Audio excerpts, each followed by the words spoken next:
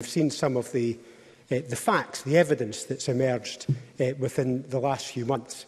Europe's largest stock market is now in Paris, not London, for the first time since records began.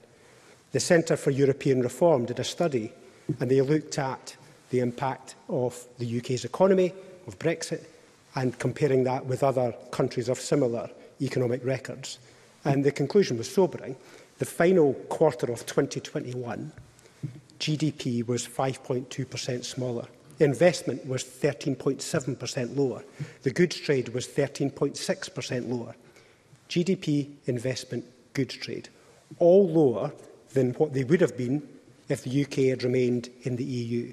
And Mark Carney, the former Governor of the Bank of England, he said in 2016 the British economy was 90% the size of Germany's. Now it's less than 70%.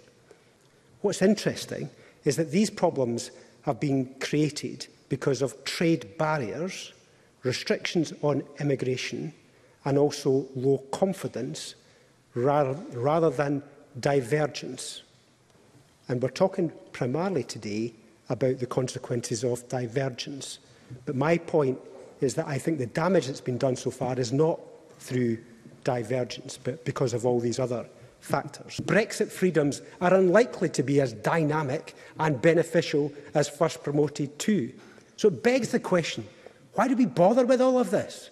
What was the point of doing Brexit if we're actually not going to get any of the benefits, none of the benefits?